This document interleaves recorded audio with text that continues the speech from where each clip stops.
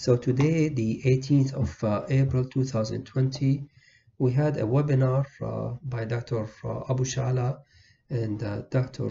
Hawa, including myself, on whether we should anticoagulate our patients with COVID-19 or not. The webinar recording is available on our ICU channel on YouTube, but I thought I would give you a summary of the studies that we discussed on this webinar. So I'm going to present the coagulation abnormalities in COVID-19 cases. And as you all know, that we've seen many cases that have increased D-dimers. Fibrinogen is increased in addition to a prolongation of PT, BTT, and INR to a variable degree. We have not seen much of thrombocytopenias, but they've been reported to be on the low side. We believe that there is inflammation-driven increase in fibrinogen in addition to virus-induced endothelial damage that both are responsible for the increased coagulation in these patients. The first study that was published, I think it is available as a preprint on patients who were diagnosed with COVID-19 in Wuhan. They looked at the D-dimers level associated with mortality, and they found that patients who did not survive had a much higher D-dimer levels compared to patients who survived. In addition, older age and SOFA scores were also associated with increased mortality. In another study that was published in The Lancet, they looked at 183 patients with confirmed pneumonia. 11% of them died, and they looked retrospectively at the coagulation parameters, including platelets, D-dimers, fibrinogen, PT, and they looked at the DIC score of 5 or more. What they were able to find that the PT was more prolonged in non-survivors compared to survivors. Similarly, D-dimers were higher, and fibrinogen degradation products were much higher compared to non-survivors. With all this were associated with statistical significance. Surprisingly though, the fibrinogen was slightly elevated compared to survivors, slightly elevated in non-survivors compared to survivors, and no statistical significance. When they looked at the DIC score as per the International Society of Thrombosis and Hemostasis, looking at the platelets count, D-dimers, fibrinogen, and prolongation of PT, they found that 71.4% of patients who did not survive fulfilled the criteria for DIC with total points of 5 or more as per this criteria. And when they looked at the D-dimers, you can see that there was separation between non-survivors and survivors. Mainly started on day number 4, more pronounced on day number 7, and you can see how the D-dimers levels were much higher in non-survivors compared to survivors. Now, in a study that will be published in the intensive care medicine by a French group, looking at those patients in a multi-center prospective cohort study, what they were able to find that thrombotic complications were much higher in what they called COVID-19 ARDS patients, and they had a total of 150 patients in this study.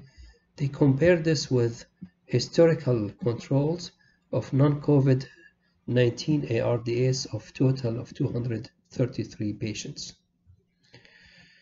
What they reported is that 64 out of 150 patients had thrombotic complications.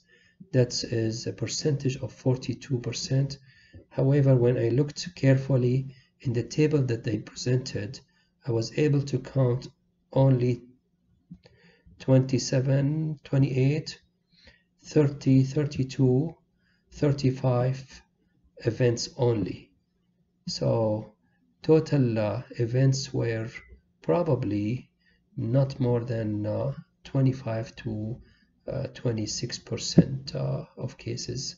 Anyhow, this needs to be verified because I could not find 64 cases they're talking about.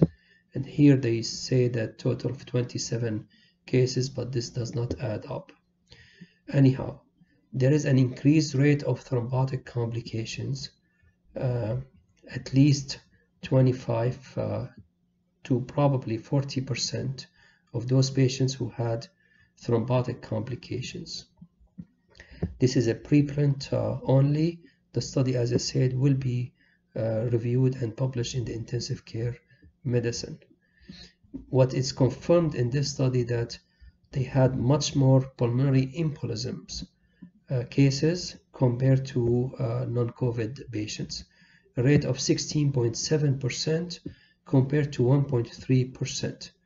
This is 15 times higher in COVID-19 ARDS compared to non-COVID-19 ARDS. Similarly, CVAs were much higher, 3 times higher in COVID-19 ARDS compared to non-COVID-19 ARDS. The D-dimers were elevated in more than 95%.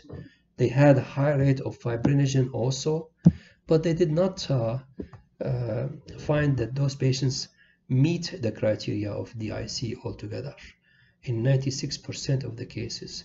Surprisingly and puzzling that those patients had a very high, or in this study they had a very high rate of lupus anticoagulant titers. The number of renal replacement therapy filters per dialyzed patients were much higher clotted in patients with COVID-19 compared to what it is known in non-COVID-19 ARDS. And we've seen this actually in multiple cases in our practices, that the circuits are clotting very easily, and we had to change the VASCATH or the Quinton catheters for those patients on many occasions. The ECMO oxygenator also is thrombosed at higher rate than what we know in other patients. So this needs to be reviewed. Actually, this is interesting also because they had a propensity matched analysis where they matched those patients from two groups, and they ended up with 77 patients in the COVID-19 and 145 in the non-COVID-19 ARDS.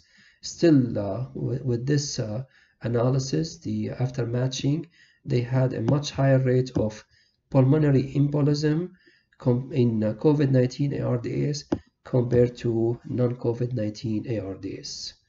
This is 6 times higher in COVID-19 than in other patients. We also have autopsy reports showing us that there's a high rate of thrombosis in this study. I think it's from New Orleans. They looked at more than 5,000 cases, 1,355 hospitalizations, 239 deaths with a case fatality ratio of 5%, and death among hospitalized patients was the highest in the nation, 18%. In this study, they looked at 4 patients whom they did autopsies on. They were all African American with hypertension and obesity. Majority had diabetes mellitus elevated ferritin and elevated D-dimers. What you can see here is in the lungs there are bilateral pulmonary edema and patches of dark hemorrhages. On the right side here, let me change the marker. On the right side here, you can see areas of thrombosis in the lungs, another area here, and you can see small areas of thrombosis here and this area here.